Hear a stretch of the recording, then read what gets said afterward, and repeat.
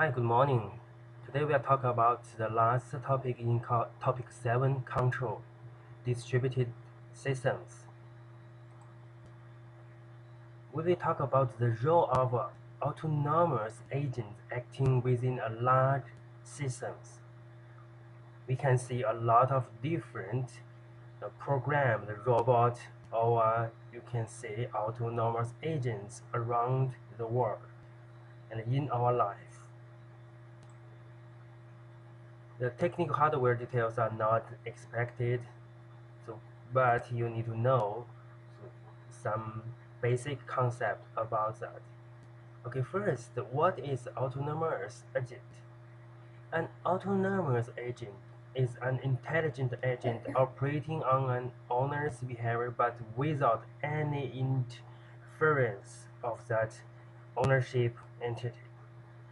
In Intelligent agents are software entities, right, that carry out some set of operations on behalf of a user or another program with some degree of independence or autonomy, and in so doing, employ some knowledge or representation of user's goal or desires. Here, here is an example. It's a very simple example. I saw this.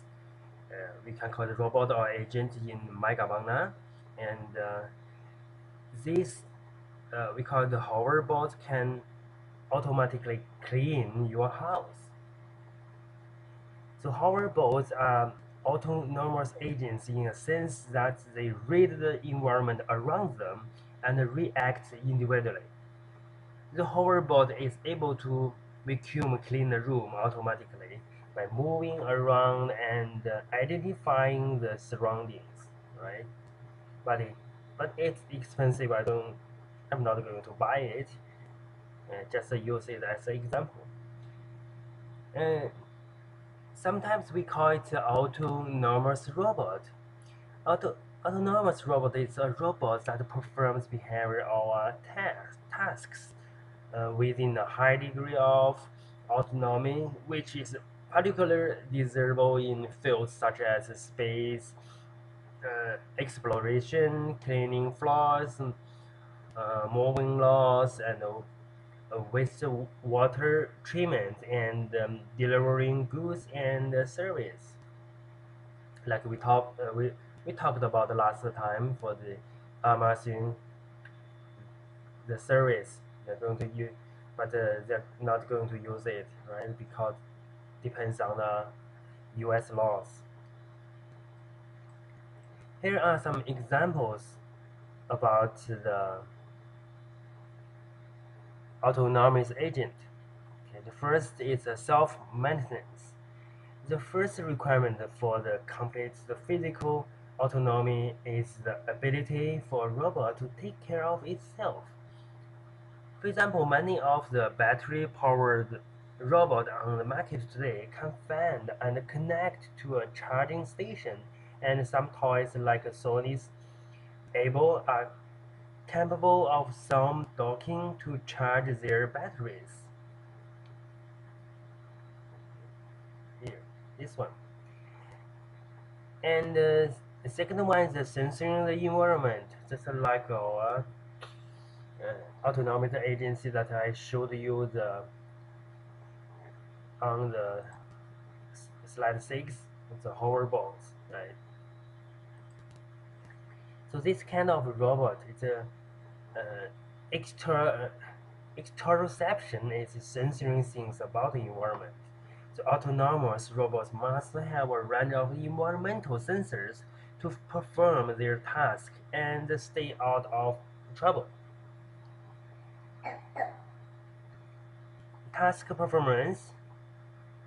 The next step in autonomous behavior is to actually perform a physical task, like clean the floor, or water the flower, or sing a song. Indoor navigation.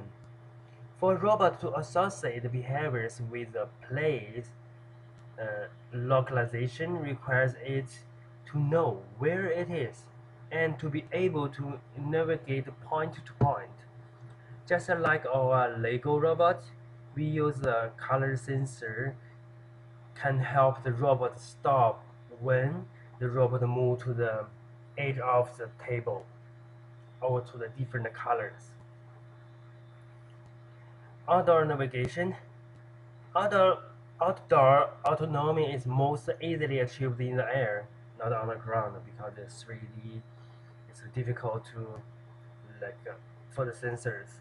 But in the air, that will be easier, since obstacles are rare.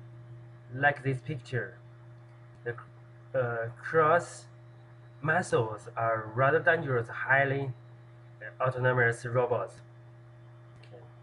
It's just like a playing game. You sit in the room, you sit in the office and count and send out the autonomic muscle.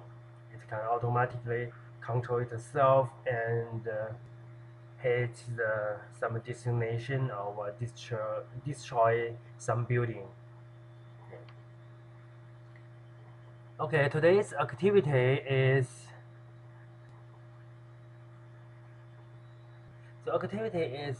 write a one-page essay to discuss about the autonomous agent. Okay, the topic is it an agent or just a program? Here is a link for your information. Here's a link. It's an article that I found on the internet. So you can do some research on this article, and also you can do some research on the different news and get some idea for you and do this work. Okay, good luck. Thanks for watching.